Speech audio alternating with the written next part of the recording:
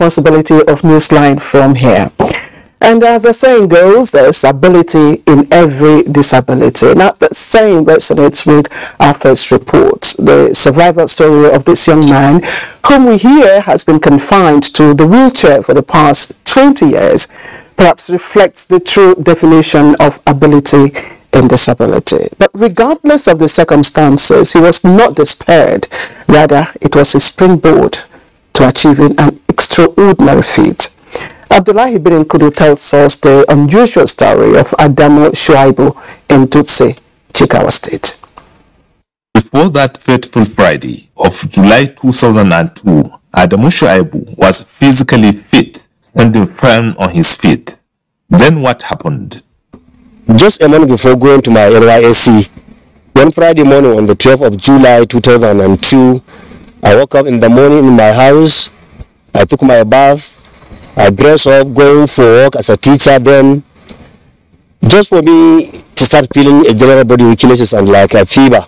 But I say, no, I don't want to lie down. Let me just go out for the walk.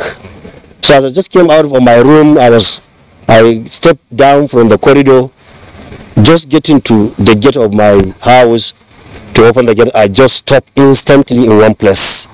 I discovered that I cannot move again. I was telling my wives, see, I cannot move. They were surprised. Then gently I just went back to the room and lie down on my bed. After like 20-30 minutes, when I called my friend who is a medical officer, I realized that I cannot stand, I cannot walk. That is the story of 52 years old Adamu, a graduate of agricultural science from Abubakar Tafawa Balewa University, Bauchi, who has in the past 20 years accepted his fate in good faith. This is after consulting the best of medical personnel, both at home and abroad, among whom are more than 150 herbalists. I was eating, I was sleeping, only that I cannot stand. All these my legs have never pained me. And my sensation was, up to now, is intact. Only that the motor cannot work. But the sensation is intact, but I can eat. I was indoor for good 2 years. For that 2 years, if you see me outside of my house, we are just going to either hospital or traditional herbs or prayers or what have you. Under this condition, Adamu Shuaibu moved on in life. He continued with his teaching profession, a job he keeps until when he was elected as a member of Jigawa State House of Assembly in 2011 as an encouragement to persons with special needs. I was very surprised when I saw the wheelchair. It was in my room for good 2 days. I was not even touching it, but later on I started using it, not knowing that it's going to be my leg for the maybe present future situation. What motivated you to move on after you have tried all the medical checkups? Because what I said is that whatever God has ordained, when it happens, you just accept it. As a Muslim, you have to accept it with a very good faith. So that I accepted it with one heart, and I know God knows about it, and God knows better, and God knows the reason why. And later on, I have started realizing the reason why maybe God has tested me or tried me with that. Because a month to go for my service, as you can see, I graduated without this problem, but I had to do my service on a wheelchair. The story of Adamu Shuaibu is a moral booster to all. I was the only teacher taking SS1 to SS3 in that school, agricultural science. I was having about 24 periods then. So when I was in the staff room, the monitor and his assistant would come and push me to the class. I would go there, I would give them notes, they would write before me, I would correct whatever corrections, then I would explain to them, then come back. Next period, that's how it's going to be. The father of 20 children with 2 wives, Adamu is also a talent in his poetic work. Bismillah jalla rabba rabbana ka hanini gaba zanyi waki baba aba magidanta kuna duba ku zan rirawa batuna. So this is just like calling the attention of the husband or wife to live peacefully.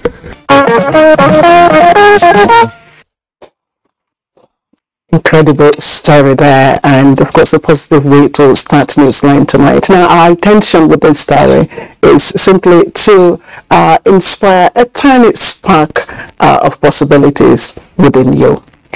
Now our next story is very pathetic. It's a story of a woman in her 40s by name Hawa. She was rescued after spending 8 years in solitary confinement, we hear, meted out on her by her biological mother.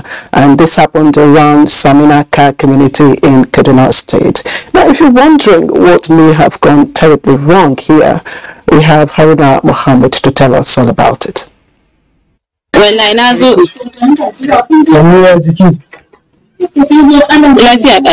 She's spiritually possessed, and to many cultural beliefs, this is an aberration and burden. Most victims risk being condemned to inhuman treatment and isolation.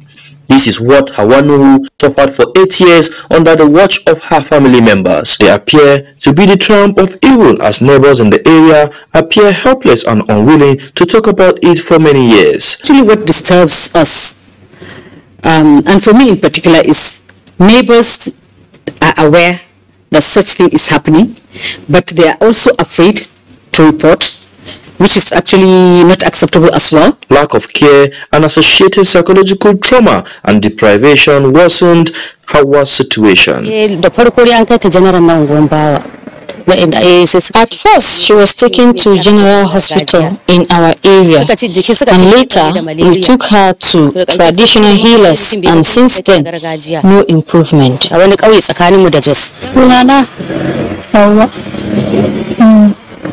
However, officials of Kaduna State Government and Command of Nigerian Security and Civil Defense Corps, acting on credible intelligence, stormed Ngwamba community close to Saminaka and rescued the victim. They were doing the traditional medicine, and her condition never improved. So I believe that if you're truly a mother, for you to subject your own child, and we also learned that she has 5 children, I think it is really actually very wrong. And this is something that Kaduna State Government will never accept. Hawanuhu is receiving medical attention at Barna Psychiatric Hospital, Kaduna, and what may follow will be the focus for subsequent reports. Very interesting. Now, for those who enjoy the support of their parents, some of us do take those nurture and privilege for granted, but there are many others who do not enjoy such support from parents. And our next story is a good example of children who have not really enjoyed such privileges. Little 3-year-old Ado, of course, does not or have not enjoyed the privilege of having both his parents to himself, as he lost both of them in a motor accident we hear along Lambata Maji Road in Niger State. Jones Ajayi will tell us all efforts being made to locate members of his immediate family. The joy of every child is to grow up with the parents, enjoy the warmth and comfort of a home, which comes with good parenting. However, the fate of little Ado to enjoy such was dashed as he lost both parents in an accident on the 7th of January 2022.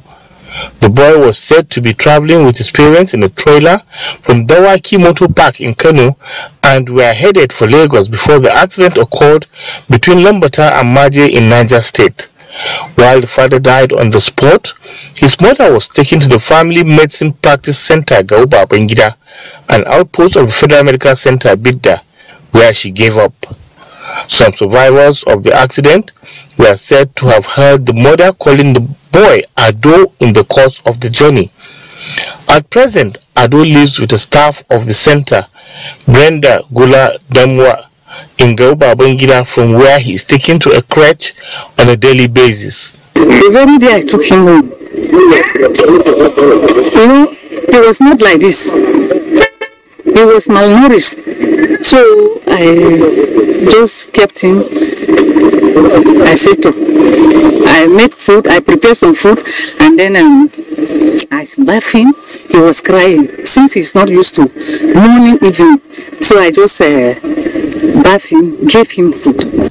Medical Director of the Federal Medical Center Bidda, Dr. Usman Abubakar, says all efforts to trace relatives of little Ado have not yielded any results. We are worried because considering his age, His immediate environment has a lot of role to play, not just in his physical development, but as well as social, cognitive, and other requirements of every child. We need assistance of other stakeholders to make sure that they are actually his first-degree relations.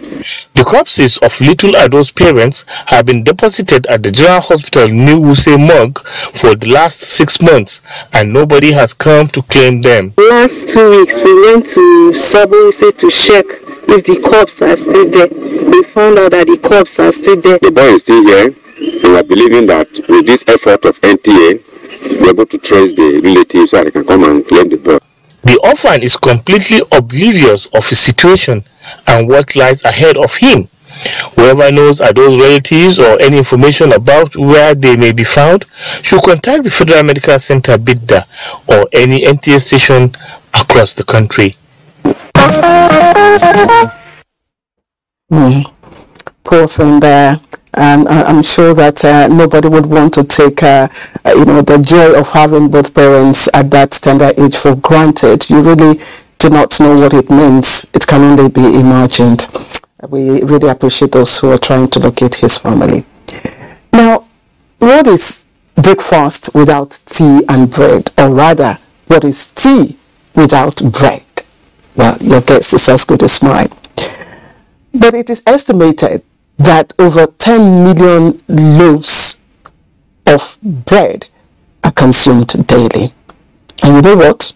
Consumers of bread are now in a dilemma with the cost of bread or ingredients of bread rising daily, especially flour, which have raised the cost of a loaf and it shrink its size. Now, in our next report, Musa Aliu takes a look at the demand and supply of bread in Nigeria, the looming strike by master bakers nationwide. This is the popular and ever busy Kefi Abuja road. It is some minutes past 7 in the morning, and people are out for work or are at their place of business. Some of them say having tea as part of their breakfast makes them smart and refreshed. I feel strong, feel healthy. That is why I like taking it every day. I do take tea in the morning before going to work. Yes, tea remains a preferable morning meal not only for Nigerians, but millions of people across the globe. A research conducted by the Euromonitor International indicates that about 3.7 billion cups of tea are consumed on a daily basis worldwide. For Nigerians, the combination of tea and bread is the standard breakfast meal. I like it creamy, yes, and soft, fresh, yes. We eat bread, and bread goes, mostly people eat it as their breakfast in the morning. Now, talking about bread, the demand for it in Nigeria has been on the increase. Investigation by NTA News shows that there are more than 2 million bakeries producing more than 10 million loaves daily across the length and breadth of the country. Enough bread have been produced. Alhaji Isaac is one of the major bread producers in Abuja. He told me that meeting the demand by Nigerians has become a source of concern for master bakers. Especially flour. Every day or every week the price is going up. I want to give you an example. A week or so, 2,000 naira was added. And I was made to understand again that in the next 2 weeks, another 2,000 naira will be added to the cost of it. After my discussion with him, I visited this bakery located in Kubwa in Abuja. I met Miss Peace Izedua, the operating manager of the bakery. She said the major challenge is the scarcity of flour and high cost of major ingredients. On the leather for packaging the bread, they've also increased costs. So virtually to produce bread now is very expensive. Now we have salaries to pay. We have over 100 staff that will have to pay salaries. If we go on strike, how do we meet up with their salaries at the end of the month? Already, 5,000 bakeries have shut down operation nationwide in protest over high cost of production. So for them too, because they want to sustain the business, they have to add to the price. So Times, I won't blame them because increase everywhere, everything, maybe based on what they are buying. Right now, the situation has made it so tight for if you are running a family of 4 or 5, it is practically impossible for you to eat bread these days. Scarcity of wheat is said to be responsible for the high cost of flour in Nigeria. What happened to the cassava flour initiative of the federal government? What about the 15% wheat levy for cassava flour projects? NTA is seeking answers, and more revelations will come your way. Well, what can I say? I can only advise man should not live by bread. All right, welcome back to Newsline on the network service. Now, many of us must have witnessed the launch of the NNPC Limited last week. It has all the trappings of a rebirth and one that marks a new beginning indeed for Nigeria's energy powerhouse. Now, for those who must have missed the grand ceremony, here is Lydia Sampson with details.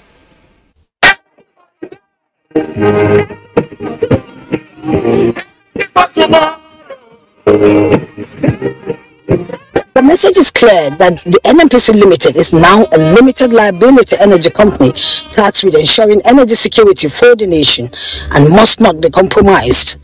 Our country places high premium in creating the right atmosphere that supports investment and growth to boost our economy and continue to play an important role in sustaining global energy requirements.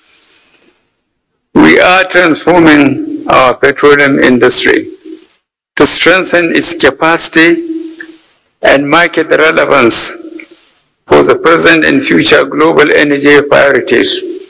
The key players acknowledge that the task ahead may not be easy. However, deliberate efforts and policies are to be channeled towards achieving and showcasing the new NNPC Limited as Africa's largest oil company. We are setting all these woes behind us, and a clear path for the survival and growth of our petroleum industry is now before us. With the PIA assuring international and local oil companies of adequate protection for their investments, the nation's petroleum industry is no longer rudderless. It's now a nimble company, a company that can act quickly, can borrow money quickly, can return people's money quickly, can also make decisions very, very quickly, and also in position to get the best of class of people that it can find anywhere in the world, inject it into the company and make sure that it works for everyone. And I'm sure that Nigerians will see a very, very different company in the coming days, in the coming months. For the galaxy of entertainment, it's simply about making a historic event, not just colorful and grand, but memorable for all.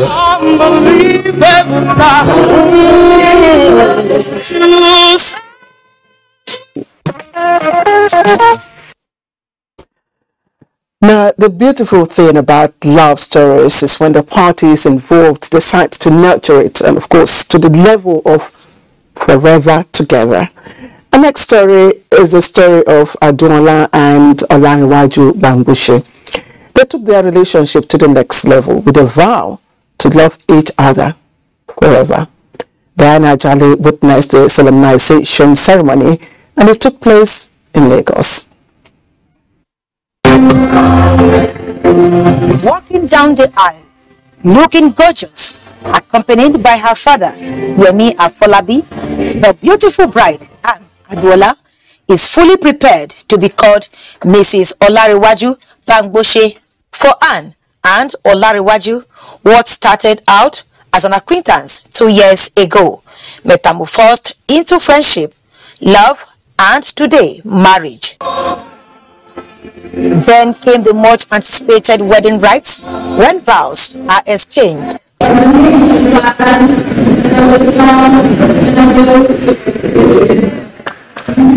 Officiating praise advised the new couple to love and cherish each other while sustaining their marriage with prayers.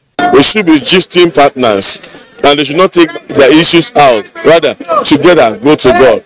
The newlyweds also signed their marriage register as the elated congregation sang and danced. Soon after they were pronounced husband and wife, the wedding train and guests moved to the reception venue, where parents of the newlywed made their way into the reception hall with energetic dance steps.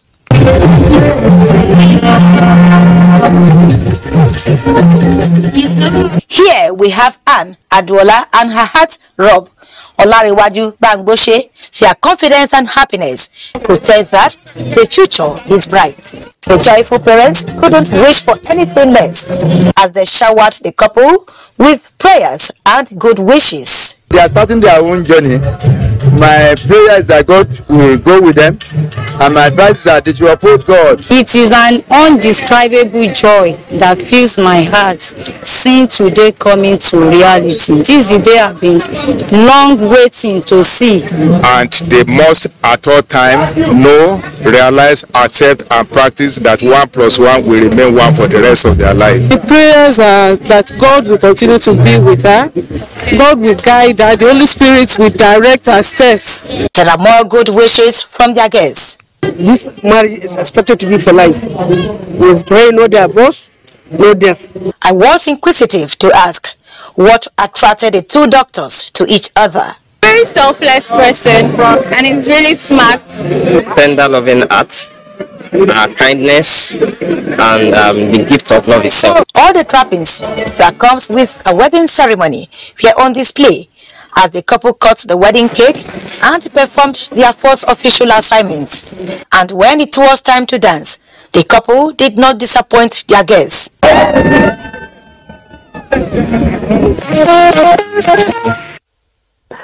Congratulations to the couple, and as they say, a great marriage is not when perfect couples come together, but of course when they're able to leverage their differences and keep to their vows.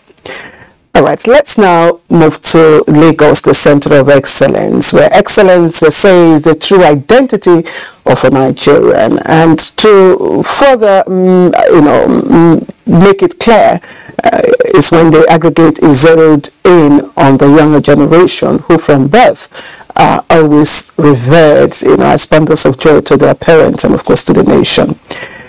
These accolades and national pride is contained in our next package, and it's by Anthony Forsen. 13-year-old Morinoluwa Adeshina is an SS1 student. She may have been described as a bundle of boundless gift and grace. She is Nigeria's pride, sitting as Nigeria's youngest on-air personality. Morinoluwa is an author, illustrator, a programmer, a poet, serial social entrepreneur, and can you bet this? A seasoned speaker. Having a chat with her was revealing. I've done a lot of stuff and received at least 4 awards. And the first award I won was the Kidpreneur Ambassador Award, in which she was giving awards to children who were doing businesses. And the second award I won was the Union Bank Awari Robotics Challenge, in which I came top 5 out of 5,000 children. And the third award I won was the Malaysia Robotics Challenge, in which me and my teammates, we had to code a robot to do something entertaining, and became second for Nigeria out of 24 countries. While the fourth award I won, that was last year, I won the Star Kids Spoken Word and Poet Award. But how did she start? I'd say what motivated me to come here is the help of my parents and God. My coding journey started when I was 7, and I started learning Scratch, and now I'm updating to Python, Java, C++. I'm still a beginner on Python. I haven't gone to the extreme yet, but I'm still learning. Where is Morinoluwa's confidence and inspiration coming from? Well, I feel proud. I feel amazed at what I've done because anytime I see adults and my parents tell them my story, they are amazed, they are proud, and they want their children to be like me and have broad learning pace for them. So right now, you are already a role model at 13. Yes. If Mojonyola is good, here comes Nobolumi. At 8 years, he had become an author. Now at 11 and in JS2, he is called the Super Brain Boy. I had a problem in mathematics, and my dad gave me an affirmation called I have a super brain, I know mathematics, I know better than my teachers, I know better than my mates, and I'll teach others. Yes. Then I started reciting the affirmation every single day. I got better at mathematics. It also gave me the idea to create a spiral called Super Brain Boy. I drew the character, I wrote it on jotters. So my dad published the book, and we have it right now. So I'm now starting to do like different things on Super Brain Boy, like games, like the game I have right now, and I also want to do animations of it. Overcoming his phobia for mathematics, he is called the Super Brain Boy. Discovering these Nigeria's future tech giants was made possible when me accompany the Information and Culture Minister Lai Mohammed to Unicorn Group. I want to take the moment to thank Platform Capital for bringing up these startups, encouraging this thinking with these young, entrepreneurs and these young technologies to really, make society a better place, grow our economy. And from what I've seen today, I'm proud to be a Nigerian when I see these children winning awards all over the world, competing with other, children from other developed countries. So we need to do what we can do, or all we can do in our own position to encourage this campus. If we have companies who have come here and have started hiring locally, local talent, that's job creation. On this Africa work, we have companies and investors who have started investing in African and Nigerian businesses. So capital is coming in, not to sell of oil, not to sell of gold, to our best result that the minister said is renewable, is limitless, and it's creative. Unicorn today is watering seeds of innovation, showing that impossible is not Nigerian, nor African. Wow. As Chief Zebudaya will say, are you seeing what I'm saying? Did you see how the Honorable Minister of Information shifted in his chair? Let's say Nigeria does have them and in abundance. All right, let me take you now to Jamare town in Bauchi State, which we hear recorded a historic influx of people simply to watch or witness the turbaning ceremony of the wife of late Chief of Staff to President Muhammadu Buhari, talking about Abba Kyari as first Gimbia of Jamare. Bulak Absa tells us more, and he says that the recognition is meant to appreciate her contributions in the development of that community.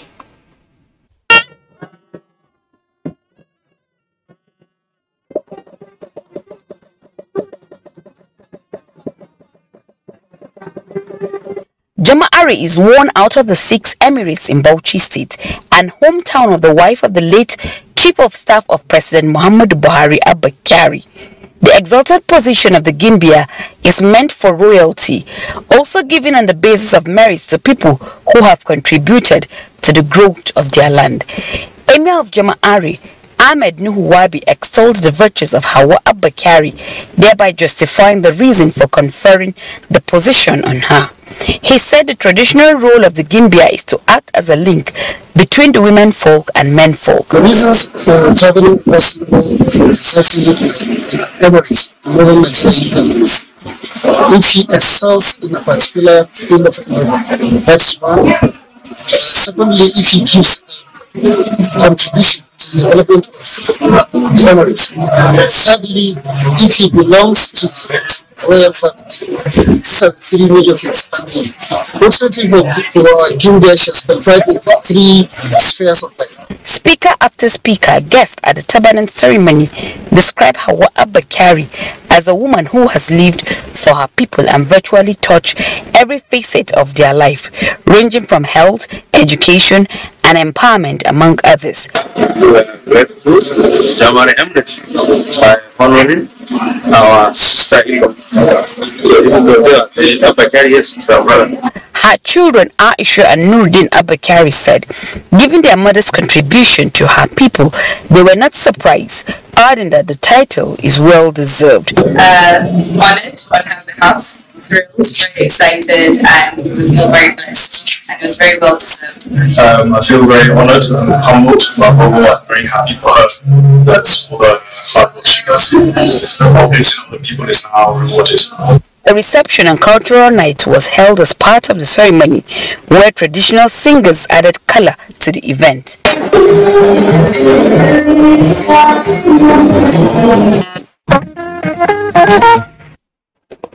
And congratulations to the first Gimbia of Jamari in Bauchi. Now, please don't go away. Let's pay some commercial bets and when we come back. All right, thanks for staying tuned, and we move on to other interesting stories now.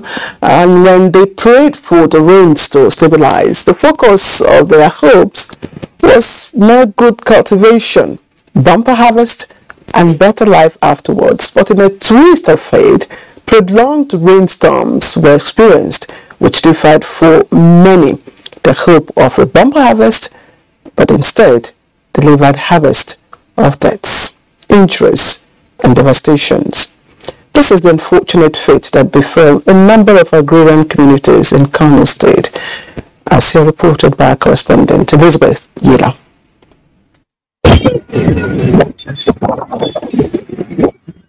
This is a viral video showing the main road that leads to the new site of Bayero University, Kano, immersed in water after a downpour, causing traffic gridlock.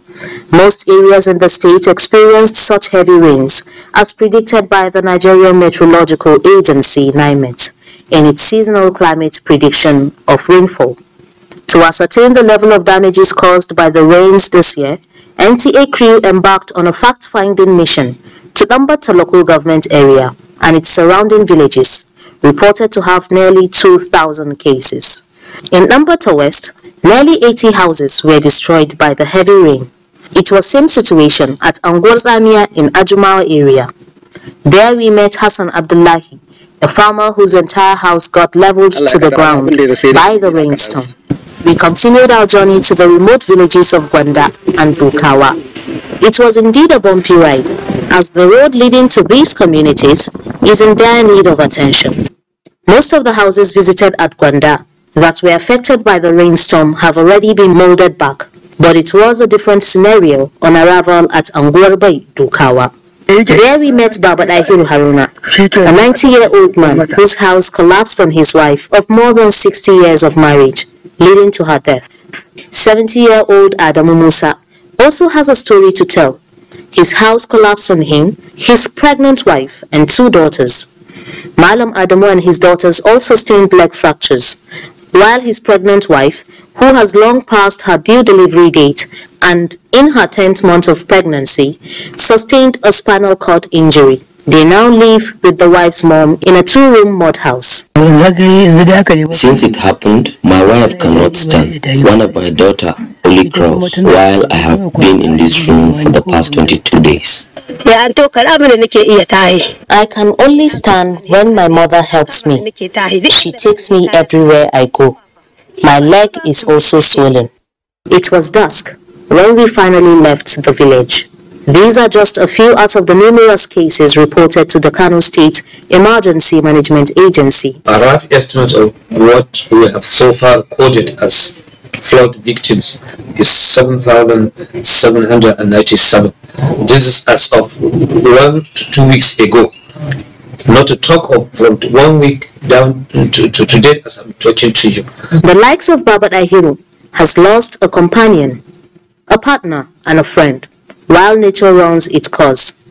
One can only hope that the family of Malam Adamu Musa get the help they so desperately need to recuperate and take charge of their lives once again. Quite unfortunate there. Now, dogged, upright, courageous, mobilizer, advocate of justice and human rights were the words used to describe the late Dilo Beram Ugo Naomi Jogo during her funeral service in Jos. Bilkisu Nuhu reports that the service attracted top government functionaries, traditional rulers and political associates who paid glowing tributes to the deceased. The journey of Ungona Onujugu was carnival-like, being a title holder in the Omlan and a matron of the Girls' Brigade. Family, friends and mourners from within and outside Jos paid their last respect to the woman they described as great at the Ekwa Unity Church, Rayfield, Jos.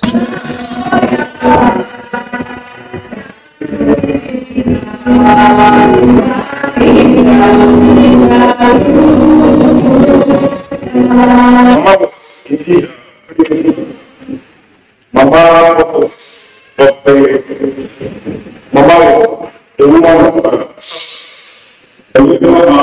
of 9 years was sure there was no others. She was out. A sermon titled Coming Judgment, Reverend Ayuba Ashishe, who read from Revelations chapter 20 verse 11, admonished Christians to live a life worthy of their calling, as only those who do good will enter his kingdom.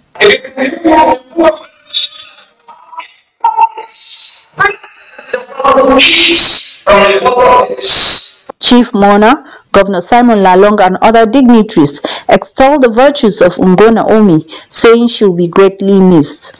They pray God to grant her soul perfect rest and comfort the family she left behind.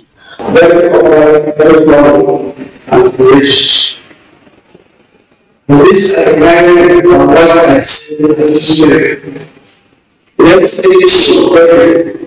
I see that she will play the ball and run. What will last to the not for part of the process. In the time she makes sure where the joy. As long as she still people. For her immense contribution to God's service, the deceased was honored with a posthumous award by the church. Her body was then lowered at her family compound in Rayfield. Preceding the funeral, a service of songs held in her honor as Senior Pastor Ekwa Unity Church, Reverend Sholi Usman Yusuf, charged the congregation to always be ready to meet their Maker at all times. Born on the 1st of October 1940, late Ungona Onujugu passed on at the age of 82 and survived by 6 children. And similarly, the Ashanti royal family regrets to announce the transition of the Ashanti of Ishanti Oba Dr. Abdul Ganiyo Salahuddin Adekunle Ologunebi Ajinese I. A statement signed by the secretary to the Ashanti royal family, Prince Femi Olalore, the Ashanti passed in the wee hours of Sunday, the 24th of July 2022, after a protracted illness. Oba Adekunle, aged 62, spent 15 years on the throne and will be buried on Monday, July the 25th, 2022. The entire Ashanti royal family appreciates the executive governor for the support given to the royal house during the illness of the late monarch and praise God Almighty to continue to bless them. And that's Newsline tonight. We want to thank you very much for watching. Don't forget to always join us in our campaign against rape and rapists. From me and the entire crew from Lagos and here in Abuja, to have a pleasant good night rest.